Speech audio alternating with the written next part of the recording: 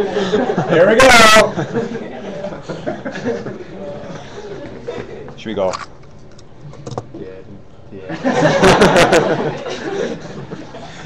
Yeah, you have to jog. Can it walk? Make No, it walk it towards broke. it. No. Try not to knock this down. Okay, we're done. I shut it off. We'll see. Okay, before we get started, remember the Sunday we have a review session. What time? 6 a.m. Barbecue at 5:30. Yes. Let's see who's here. I'm no good people. Barbecue. Out in the field up there. I know everything's out of whack because we have people from all three periods here. Okay, Sunday at 6, and I do have one thing to give you before you go. And then other than that, let's go ahead and finish off there. We should be right done with the election of 1964. Everybody here now seen the great commercial. Is that right? Yeah. The very subtle pro-Johnson commercial. Johnson won, and a sweeping mandate. But the issue was, he wanted this great society. He had grand goals. Get as many bills passed as possible, then move on. But Vietnam. Vietnam was always there. The South Vietnamese government was just barely holding on. And so they wanted to hide it, push it down, somehow to make it seem like he's going to win. And then it all exploded. In January and February, there were huge Viet Cong attacks on bases. The biggest one was the base at Pleiku. Pleiku in central Vietnam, it would be one of these incredibly important cities right up to the very end in 1974. This is the attack on Pleiku. It's a mortar attack. Very destructive, destroyed over 20 American planes that were there helping the Viet Cong, killed 17 Americans. And with this, I'm going to keep walking back right into the camera. That's going to be really creepy for whoever watches this. I should probably move. By the Viet Cong. On South Vietnam. Yeah, it was in South Vietnam, but Americans were killed. And Johnson was under intense pressure to do this. So while this is happening in Vietnam, remember, nothing happens in a vacuum. Is that better? Okay. It's easy for you. The issue of voting rights. Remember the Civil Rights Bill passed? Well, the Civil Rights Bill did not deal with voting. And Johnson wanted to, okay, we got the Civil Rights Bill, give me time, and I'll get the Voting Rights Act. No. No. The Civil Rights Movement said, we want the right to vote. This is not enough. We're going to keep pushing. And one more big event happened. Malcolm X, who you have now read about, but that's Malcolm X right there. That's actually during the debate for the Civil Rights Act in '64. He actually thought Martin Luther King was not doing enough. Malcolm X, a tireless fighter for equality, he at first wanted more separatists, separate blacks from whites. He thought whites can never be trusted. He began to evolve, but he was assassinated. And this happened all during this time.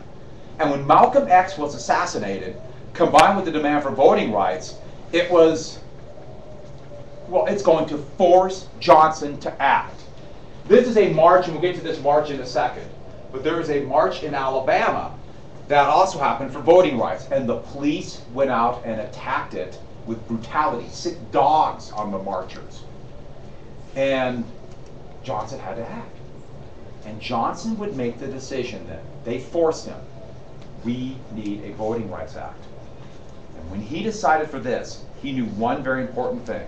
If Johnson pushed for a Voting Rights Act, the Democratic Party is, at least as he knew it, is dead. Southern whites will leave the Democratic Party, which is exactly what happened.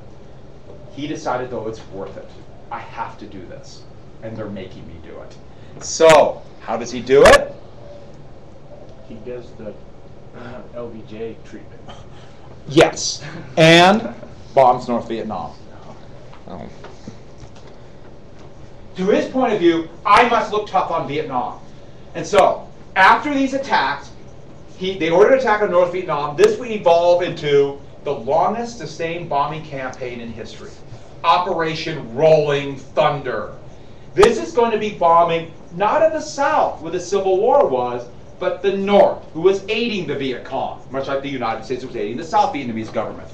And this would go on for 4 years.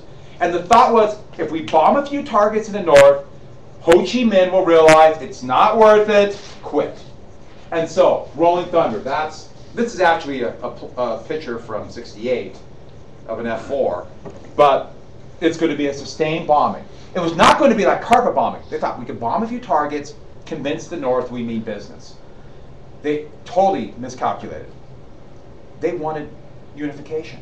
They saw this as a continuation of the fight against the French. And so this was never going to go anywhere. But to Johnson's point of view, now you can't say I'm losing Vietnam. I can get voting rights passed. I can get it done. And right after that, remember I mentioned the march? There was another one. Selma to Montgomery. There was 2 of these marches. And thousands came out to march. This is in Alabama, George Wallace country. And I like this picture because this is Randolph, who's head of the NAACP, and I just like when he's reading the paper as we march. That's a great picture. This time Johnson sent federal marshals to protect them. And they forced the federal government to get involved here. It's a big deal. So this is all happening at the same time. Johnson isn't thinking, I got to go to Vietnam. Hey, there's something else going on. No, he's thinking, I hate Vietnam. I don't want to go there, but I feel like I have to. We know Johnson's feeling is pretty good because he recorded all his telephone conversations. You can listen to it. And they're painful. He knows Vietnam is bad. He's just hoping somehow he could finesse it, maybe enough to win. So it makes it like even a bigger tragedy because you can hear it go on. So here's the issue. If you have airstrikes, you need more airfields. If you have airfields, the Viet Cong are going to attack. And they said, well, we need troops. So in March of '64 or '65, Marines were sent in. Da Nang was first. Da Nang is on the shore. It would become the second most important base outside of Saigon, right there. Marines hit the beaches. It was a big deal. They'll hit the beaches like they're invading. They were met by pretty young Vietnamese girls handing out candy and flowers. It's kind of a surreal experience. But now the U.S. troops are there. They were to guard bases. But you can imagine the Marines are. The Viet Cong are coming in lobbing mortars. And they're saying, we got to go get them. So pretty soon they started going out and attacking. You start going out and attacking, they start taking more casualties. You take more casualties, and you're coming up to a choice. Are we going to pull back then, because we're taking casualties? Or are we going to send more troops and knock out the guys attacking us? And you can imagine what the Marines on the ground are saying. We can go get them. Just let us go. Turn us loose. Give us more men. And so once, it's the horrible logic of escalation. Advisors. Advisors weren't winning. We'll send more. Pretty soon advisors are getting killed. Still not winning. So we'll start bombing. Bombing, we have to defend the airfields. We'll send troops. Troops, well, we got to go get the guys attacking. So we're about an attack. And now we're coming to a point. Johnson needs his Voting Rights Acts passed. The Great Society. But what about Vietnam? Johnson, this is the moment. This is a moment. And this is a defining moment for American history. Because the divide from this moment is still all over the United States. It's still divisive to this day. And my guess is as long as you live, the divide from here will still be with us. Johnson decided, or has a decision to make. If I escalate, it's full-scale war.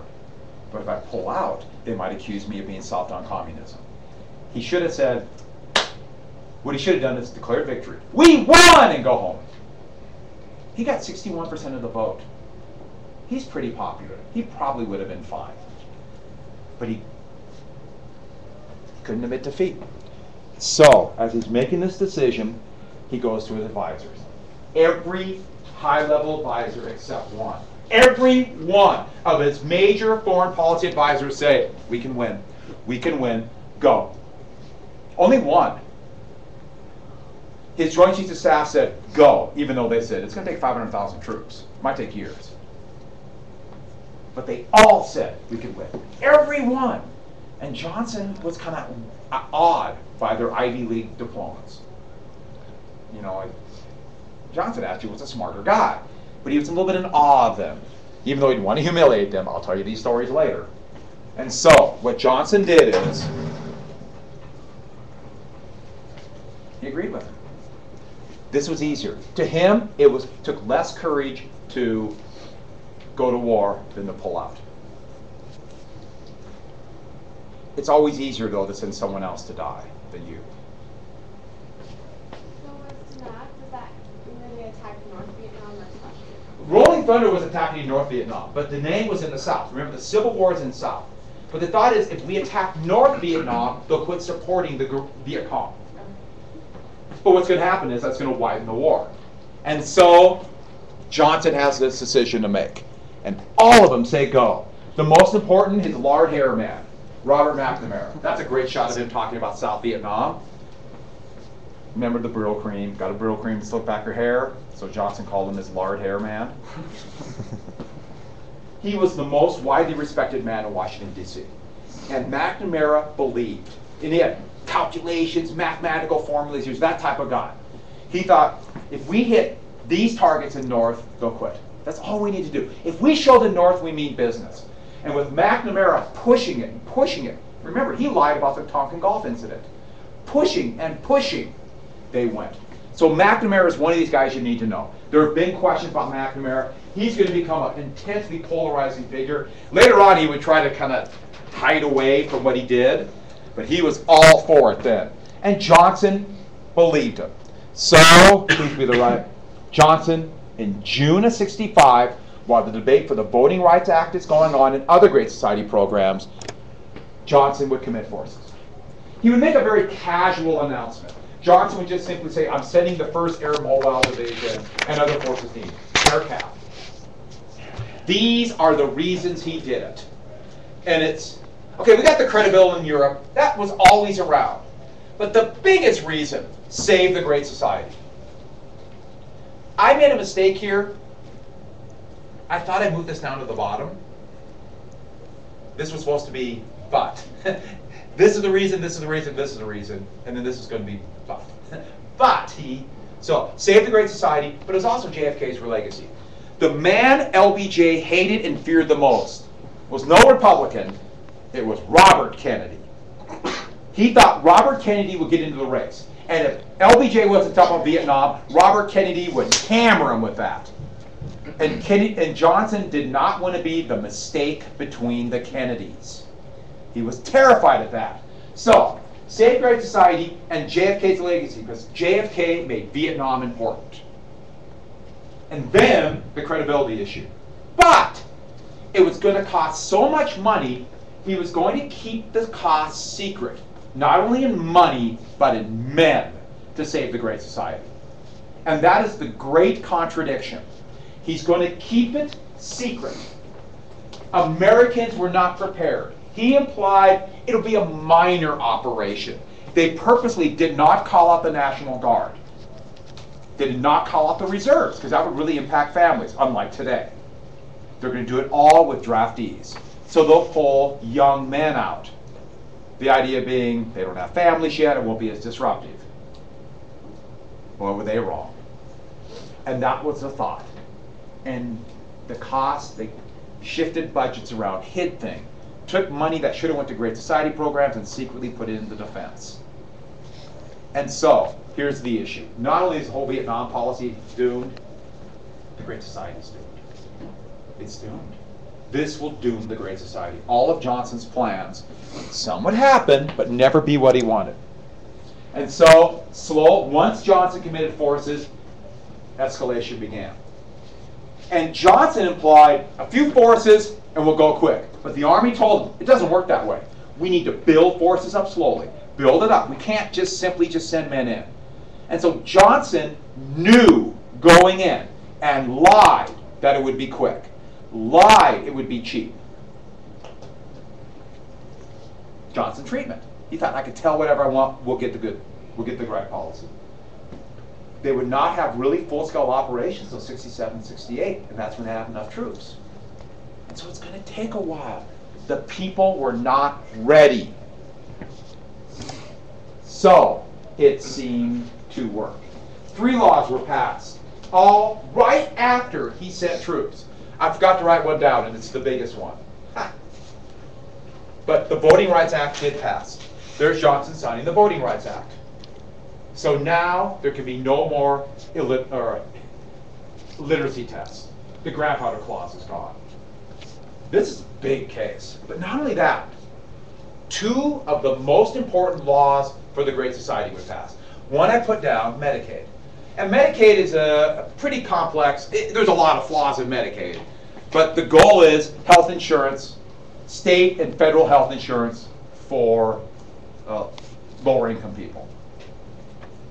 Even though it gets about 45% of all Medicaid money, the elderly. So it's actually kind of an old age thing.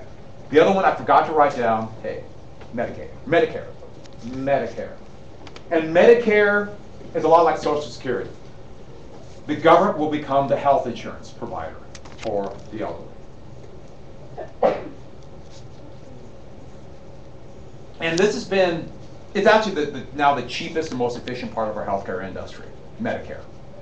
Because it can tamp down prices.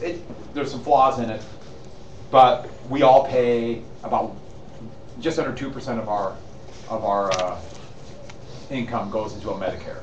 A little bit like Social Security, it's come out with a payroll tax. This is all income. And this provides health care. Healthcare prices in the private section are skyrocketing so high that it's driving Medicare up, and so we're going to have to deal with that sometime down the road. They did a little bit, helped out a little bit in 2010, but there's Johnson signing Medicare. That's with President Truman, who's still alive, who wanted health care for everybody, got elderly. About 50% of all Americans are under some kind of national health care insurance. He got it passed. So Vietnam seemed to work. And there are great society programs going up everywhere. At the same time, the Supreme Court was very energetically pushing for equal rights. Very energetically pushing. I'll give you a second. These are some of the most important cases.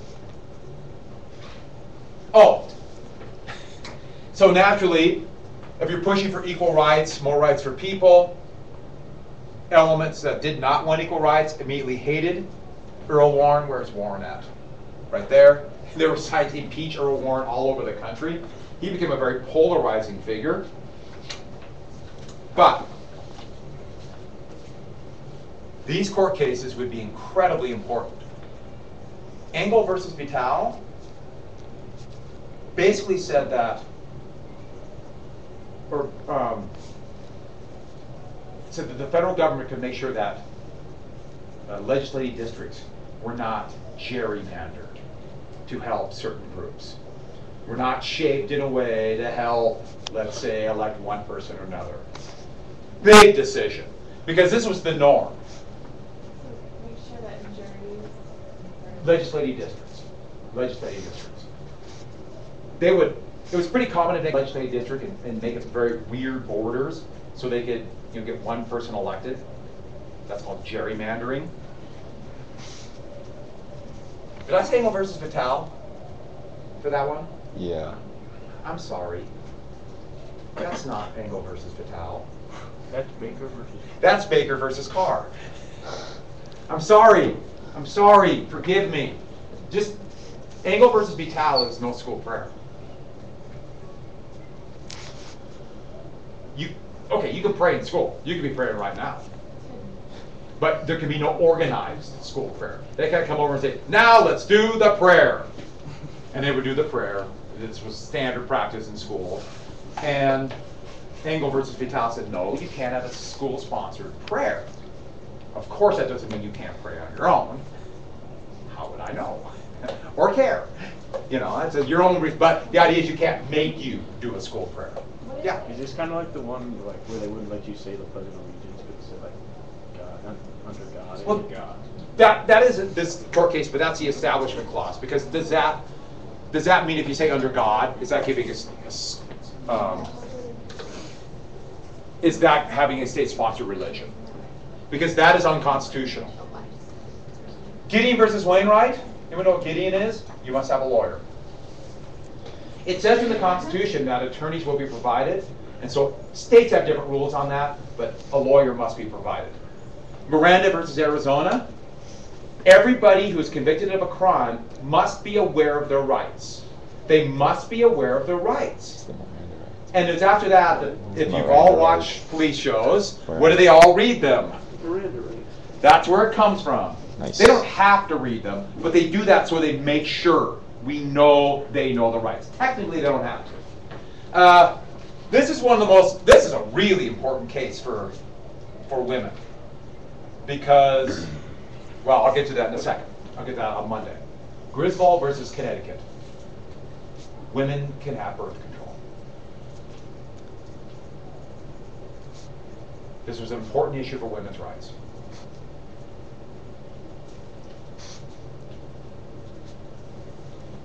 Oh, I'm sorry. Mind your way. I'm wearing a white shirt. Joe DiMaggio's team. You know who Joe DiMaggio is? Does anybody? Thank you. The great DiMaggio. Remember I mentioned Thurgood Marshall, who was the first African American on the Supreme Court? I know the picture. They all look like they've been painted with latex paint. They all have the same face, but that's Thurgood Marshall right there. The Marshall Court. But don't they all look at me like someone just went, let's make you all the same color. Kind of a weird gray thing. Really quick, talking about Baker versus Carr. So Baker versus Carr, that was the redistricting one. They could go through and make sure that legislative districts are fair. They call it redistricting, but they made sure that legislative districts were fair. Marshall, he's the first African American. And I just put it up there so I could point him out. But this is important to understand. There's so many things going on. And so, well, you have the Warren Court. You have now the Great Society, all these bills passing. The poverty was actually being reduced, and it looked like on the short run, wow, we're going to really solve our problems. Vietnam is raging. That is the commander of American forces, General William Westmoreland. By the way, as the military went into an unpopular war near the end, the medals got bigger. You can always tell an unpopular war when they all started getting lots of medals, because that's the way they try to increase morale. Here's a medal. You were there. There's a medal. I'm only slightly exaggerating. And Westmoreland's strategy was called search and destroy. These are tunnel rats. Once the Viet Cong realized that the Americans meant business, they hid in tunnels. There was an array of tunnels they would send these guys down. It's not something you want to volunteer for, to go through these tunnels to find the Viet Cong. I'm not going to go all the details of this, but search and destroy strategy was simple. Can you see me now? Did you all get in the picture? Come on. No one moved. Didn't they just say like handguns? Wait, here we go. Vertigo. All right. It's going to be great seeing me walk back to the camera when I hit the screen every time. I like that. Search and destroy was this. Viet Cong tactics, guerrilla tactics, were hit and run, attack lightly defended targets, supply lines, and then go off into the jungle whenever heavily armored American soldiers would come. So how are the Americans going to deal with it? Westmoreland thought, common strategy, okay, we'll go out in the jungle. And I'm giving you the basic idea. Send relatively small American soldiers on search and destroy units, or search and destroy missions, hoping that what happens to them? They get attacked. They get attacked. They get ambushed. They're ambush bait. Ew. That's not good for morale. It's hard. And they go through the jungle, then someone fires at you, and this idea is, they're there! And then you use the superior American firepower to blow that area away, hoping they'll hit something. That's the strategy. They would use it with huge units or small units. But the idea was, find them and use American firepower. And that was the strategy. And it was ineffective immediately. Oh, sure, they killed a lot of Viet Cong. But the problem was this. Once America started sending troops in, who else started sending troops in? No. North Vietnam. North Vietnam was just sending advisors to help the Viet Cong. Once the U.S. started sending troops, Viet Cong came in. And they came in, this is not on the slide, on the Ho Chi Minh Trail is what we called it. Irregular trails soon become a road network through neutral Laos and Cambodia, and then filter supplies into South Vietnam. And they always had a sanctuary. They could fight and then flee into the north, flee into Laos. Yeah, didn't they flee into Cambodia? And lots in Cambodia. And the other part of this is one of the more famous pictures from the Vietnam War. And so what the United States would use then is intense bombing when they know the enemy are. And these are victims of a napalm attack. These are South Vietnamese villagers that just happened to be there when this is U.S. and South Vietnamese planes dropped napalm on her village. Her clothes were burned off. You know, this is in black and white. She is in agony running down the road as her village burns in the background by a napalm attack. And the problem was this: firepower, killing. Bombs can't tell if you're Viet Cong or not. They just explode. I know that sounds stupid, but think about it. Remember the Southern strategy in the Revolutionary War, where the British rolled through the South. Same thing. Someone fires at them, they destroy a village. The survivors become what? Enemies. Huh? Enemies. Enemies. This helped the Viet Cong. In fact, the Viet Cong would encourage this almost. They would purposely, I mean, this is a horrible type of war, but they would purposely try to attack from villages, knowing that the Americans would blow it away. Then, the people who survived would hate the Americans. Oh, there's nobody saintly in this fight. Everybody is. This is an evil type of war. And so, both sides are doing it. And there's heavily jungled. This is Operation Ranch Hand, and this is something you do need to know. Guess what they're dropping on the forest? Forest, you can't see the enemy, right? Let's drop a deadly herbicide called Agent Orange on it. We'll kill the forest, find the enemy. Yes, it's going to cause horrible birth defects, cancer, and kill hundreds of thousands. On American, South Vietnamese, well, not Vietnamese, anybody who's in the way. I mean, it was just a really haphazard, ham-handed way of fighting, especially for an army that was trained to fight Soviet tanks or a nuclear war. So what was Operation Ranch? Dropping Agent Orange, which is a horrific herbicide. It's illegal now. Well, in the U.S. Mexico, they still drop it. Agent Orange. This would be a big deal. The U.S. tried to act like nothing happened, but in the 1980s, finally, since there were thousands of American soldiers that were suffering horribly from Agent Orange, they finally acknowledged it. And so you have these kind of things. How would you know you're winning? Body counts. They would just count how many people you kill. How do you know how many people you kill? You just guess. Yeah. You see a dead body? That's one. But there's blood there. Two. I see equipment. 3, 4. You say, well, they would go through and count. See, we've killed this many. And you can imagine what happens. They would go from the front line, and they get to an officer. Officer, we killed 3, I don't get a promotion. It's 30. Then we go to Saigon, we killed 300. That's exactly what would happen. That's why I have the Alice in Wonderland picture here. The reporters started calling the briefings where they would give the body counts as, it was kind of Alice in Wonderland. They would say one thing, and they go out in the field and say, it's nothing at all like this. We're not killing them. They call the noon press briefing in Saigon the noon follies, because they knew they were being lied to, just constantly lied to. Yes, they called it the same thing in Baghdad, in Kabul today. The same thing. And then they came up with a kill ratio. We killed so many of them, they only killed this many of us. Victory.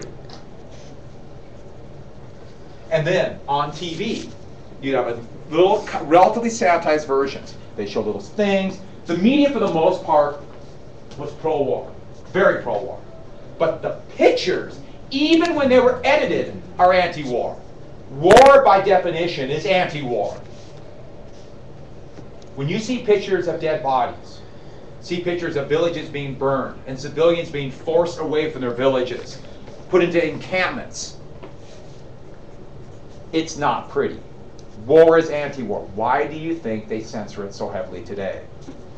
Why do you think they won't even show flag-draped coffins coming home today.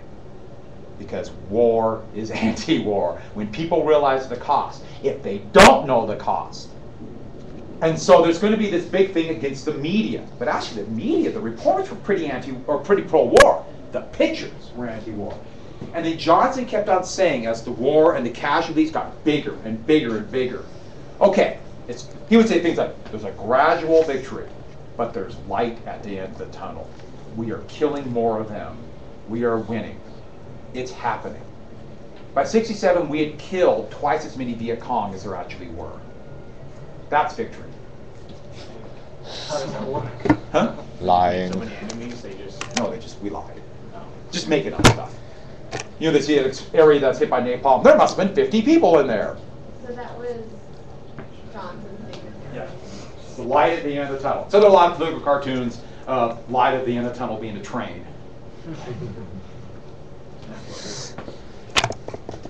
But Johnson, at least early on, okay, he would go to the house and get a dog pal. There's Johnson. He still was earthy, popular. I mean, he had something about him. But as the war would go on, it would change. I just find that picture funny of him giving puppies. It looks like a scared child. Here's a basket of dogs.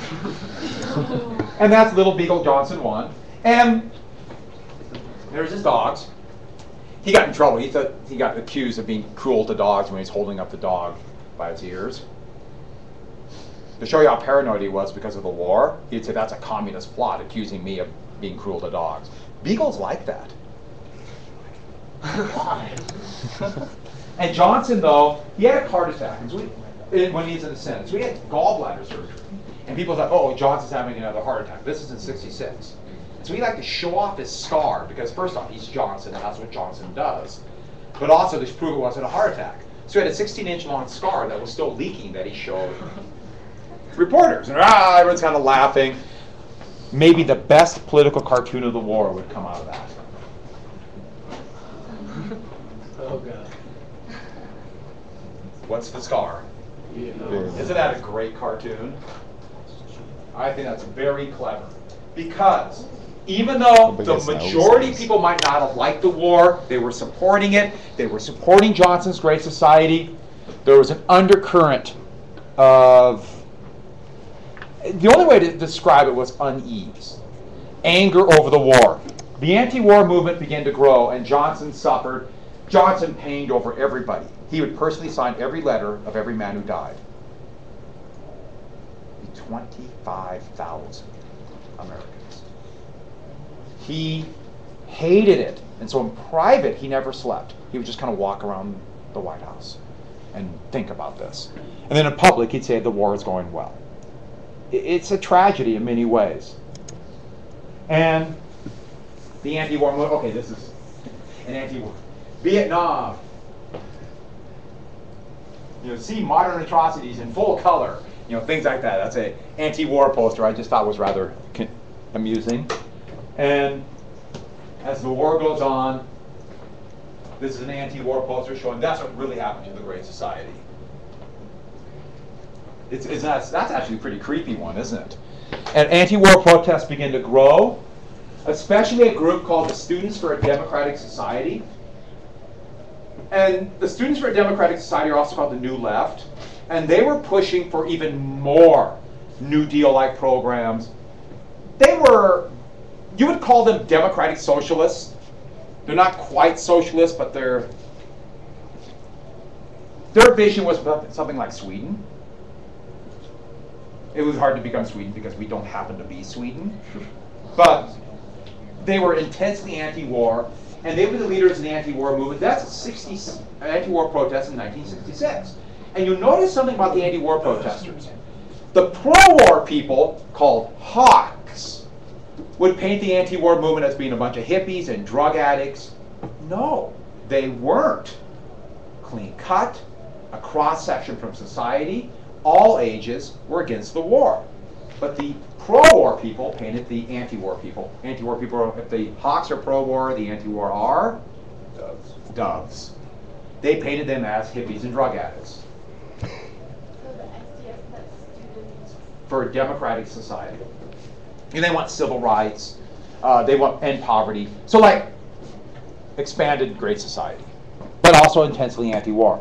One of the biggest ones in 1967, 40,000 anti-war protesters came to the Pentagon. McNamara had soldiers, he had no bayonets, no bullets in those rifles, but they had MPs outside the Pentagon. I like this one, they're putting flowers in. It was a very surreal moment. I mean, actually, it was no confrontation. Really, this is actually from 71. You can tell it's 71 because the hair is getting longer as the years go by. But other than that, it's a very much a cross-section of society against the war. And this was a growing as more casualties came in. And it was clear there was not going to be a quick victory.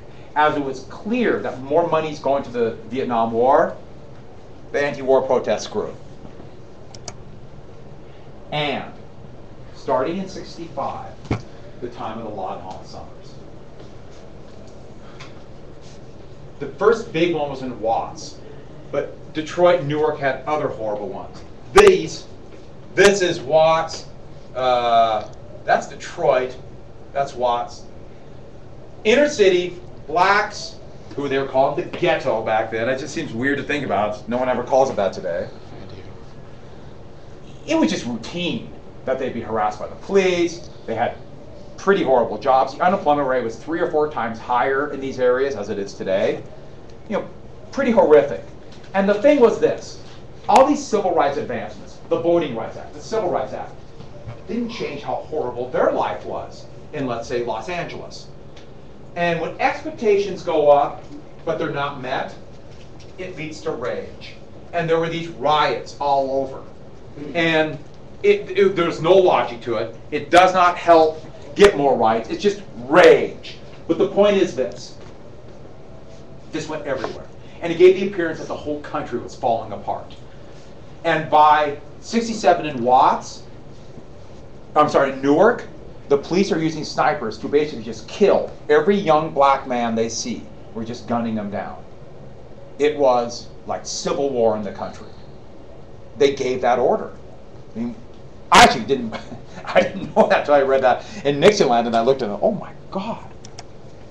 That's Watts. That's Newark. That's a young man, 14, gunned down by the police. I mean, they had snipers just picking people off. This was shocking, and it was happening right here.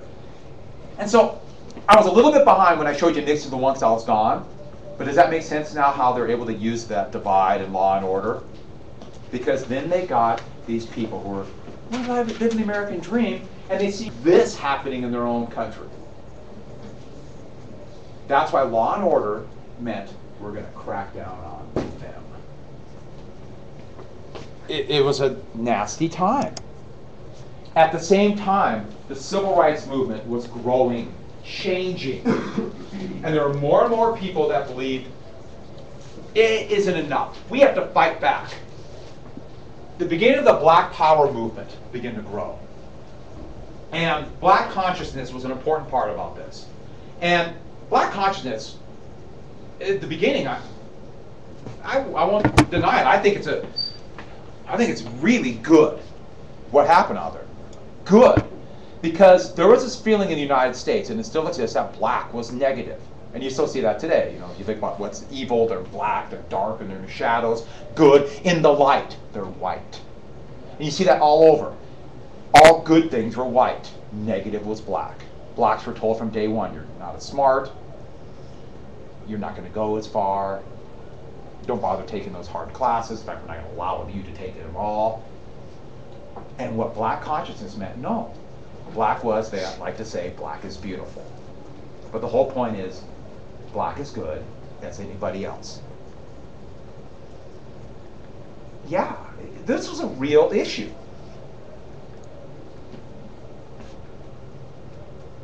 And I can't comprehend how it would feel to be on that other side. I think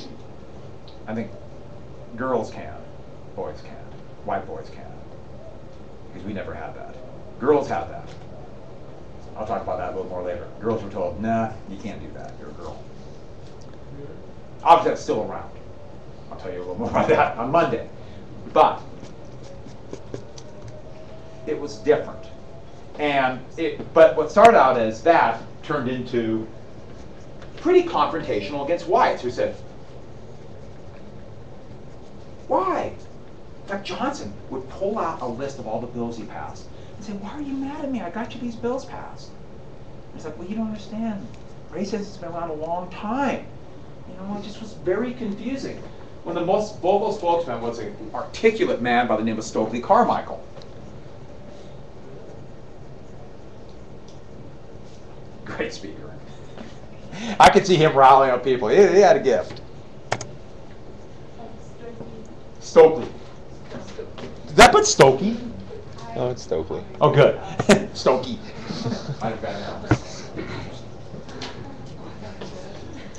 Well, with Stokey. No, but still, light at the end of the tunnel. There's Johnson with the dog. But the point is, that's actually Viet Cong bodies piled up after the Tet Offensive. But the point is, Johnson really began to push light at the end of the tunnel. He was told, going into '67, said, you got to convince people we're winning. And they wanted this massive public relations campaign by the end of '67 to tell everybody, we're winning the war. We're winning. We're winning. We're winning. It's going to happen. We're winning. Please be the right slide. And then all hell broke loose. This is hard for me. I really know the Vietnam War, so I want to tell, I keep on thinking I should tell about this battle. No, we got a lot of stuff to cover. The Tet Offensive. On the Vietnamese New Year, which was always a truce, the Viet Cong and the North Vietnamese did a massive attack. And don't worry about the Ho Chi Minh or the Siege Khe Sanh. I'm not gonna tell you about that. But on the Japanese New Year, they did a massive attack on every single provisional capital, on Saigon, on Hue, virtually every American military base. They attacked everywhere in a surprise attack. Many of the South Vietnamese soldiers were on leave. There would be fireworks and celebrations for New Year's Eve, and they thought, perfect time. And what the Viet Cong thought is this would trigger an uprising. Then the South Vietnamese would overthrow their corrupt government. Well, that didn't happen at all. The U.S. Viet Cong were taken, for the most part, by surprise, but fought back. Actually, the South Vietnamese, this was the best their army fought. And eventually, the Viet Cong was destroyed in virtually every battle. Militarily, this is one of the biggest victories for the U.S. and the South Vietnamese in the entire war. But the problem was this. Johnson had been going around the country saying, we're winning, we're winning, we're winning, we're winning. It doesn't look like victory if they're able to attack every city in the South. Oh, so that was the U.S. attacking the North?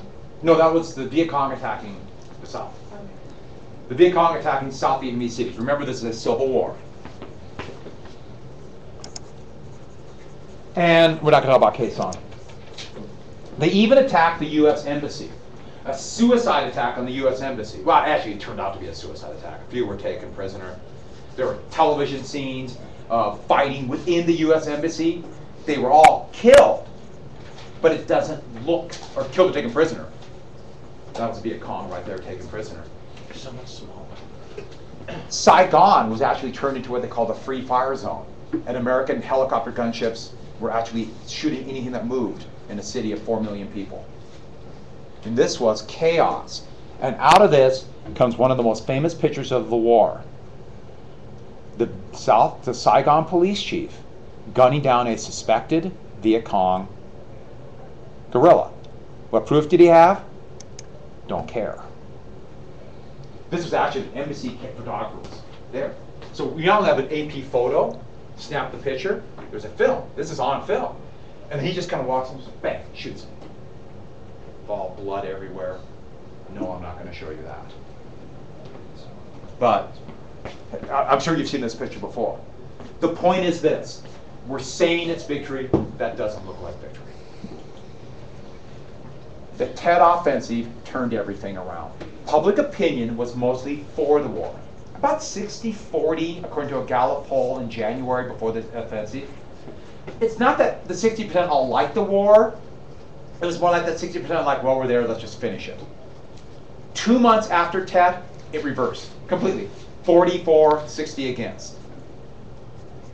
And Johnson, who looked like, okay, he'll win re-election, it might be tight, everything changed. Because this is an election year. Remember what I told you, every 36 years is the election. 1932, 1968. This is the election that came out of the Vietnam War.